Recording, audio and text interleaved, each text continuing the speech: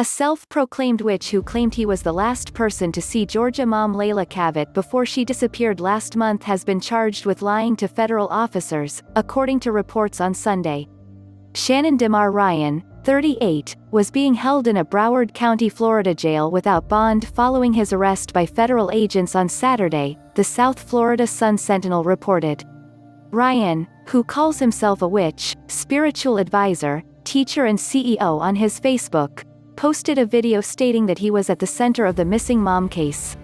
"Why is it you have a missing woman, and the last person that's seen her, which is me, who talked to the police? You ain't heard nothing about me," Ryan said in the clip, according to 7 News. Cavett, 21, was last seen on July 25 in Hollywood, Florida, and her 2-year-old son was found the next day, wandering alone in Miramar, about 2 miles away.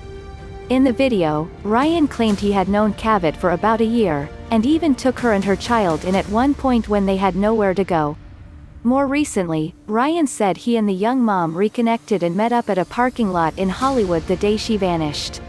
They then stopped at a nearby racetrack gas station and spent the rest of the day eating out and at the beach. Hours later, they returned to the same gas station, where, Ryan claims, Cavett and her toddler got into a car with some men. "It's some guys in a car that she talking to.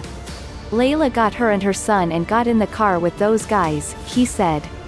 Ryan said cops searched his car and interviewed him and that, "I gave the police everything that I know. Everything." He has been charged with 2 counts of lying to a federal officer. Authorities haven't provided any details about the allegedly false statements and it's unclear whether the charges are connected to Cavett's disappearance.